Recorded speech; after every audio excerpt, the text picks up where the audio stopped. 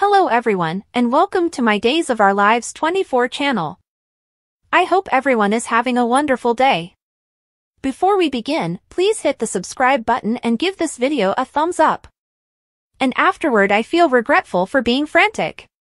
Like, for what reason am I being unsympathetic to what Everett is going through? Stephanie said.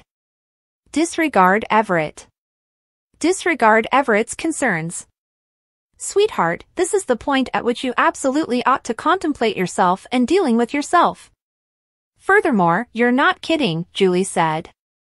Julie came clean with Stephanie that one was out, she could rest on her loved ones. Chad strolled into the house.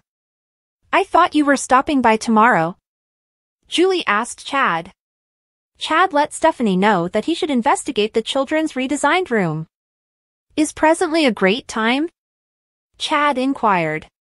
Julie pointed higher up, and she welcomed Chad to see it and afterward return first floor and audit texture samples with them. I can hardly stand by, Chad said with a smile. At the point when Chad got back from higher up, he let Julie know that the children would adore the redesigned room. Julie went to the kitchen to get snacks from a cooler, and Chad and Stephanie grinned obligingly at each other.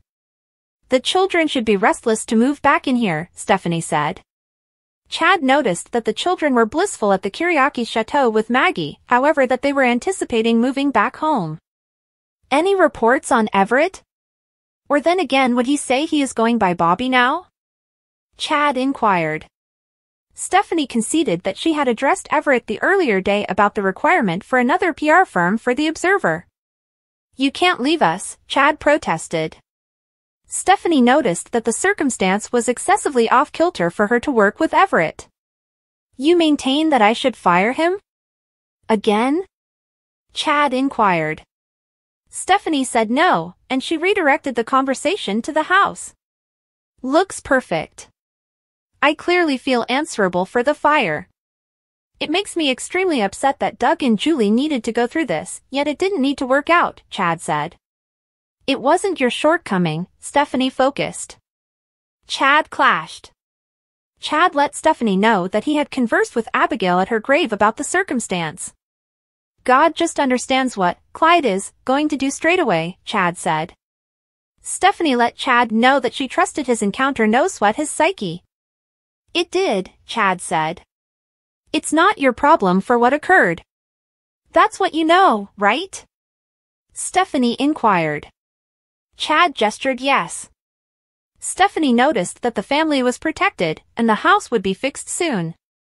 Your family minds to such an extent. Rest on us, Stephanie said.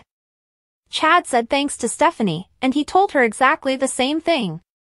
Julie got back with the sandwiches, however Stephanie pardoned herself to meet with her new client.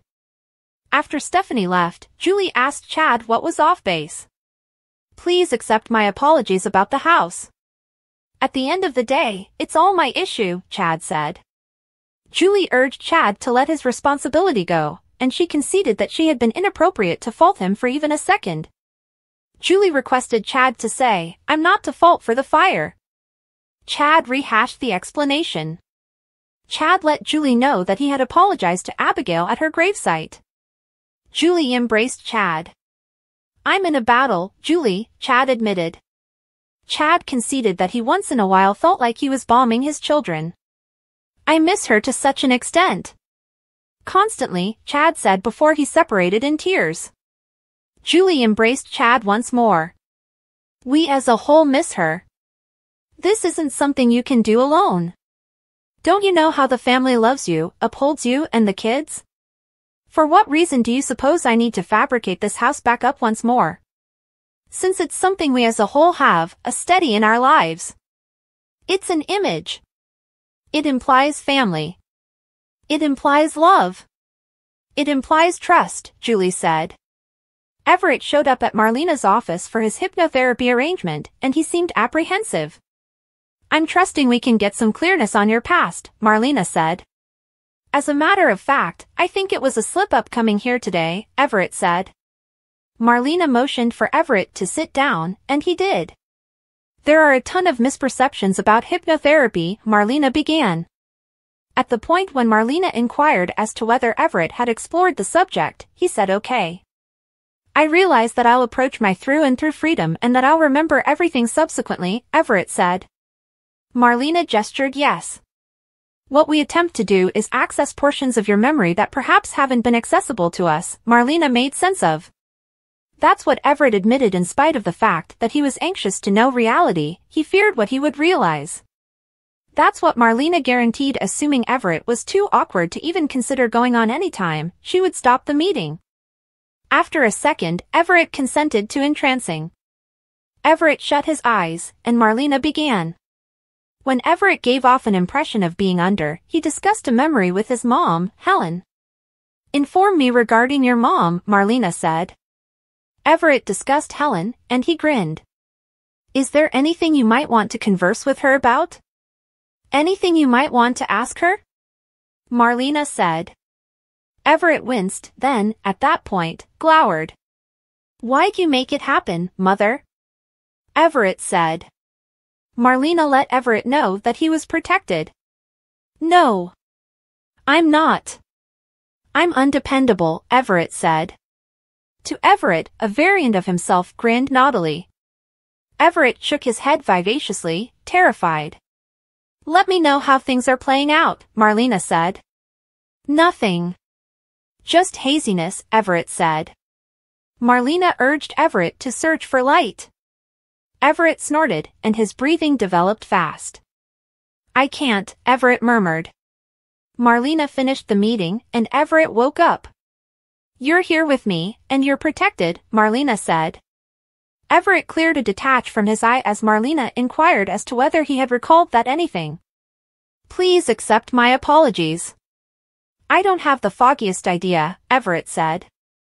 Marlena got some information about the obscurity and his mom. Everett said the memory was fluffy. How would you feel now? Marlena inquired. Somewhat insecure, Everett conceded. Marlena let Everett know that they could manage the mind hindrance in the following meeting if Everett had any desire to proceed. Yeah. Without a doubt, Everett said. You let me know as to whether you have any recollections whatsoever, Marlena said.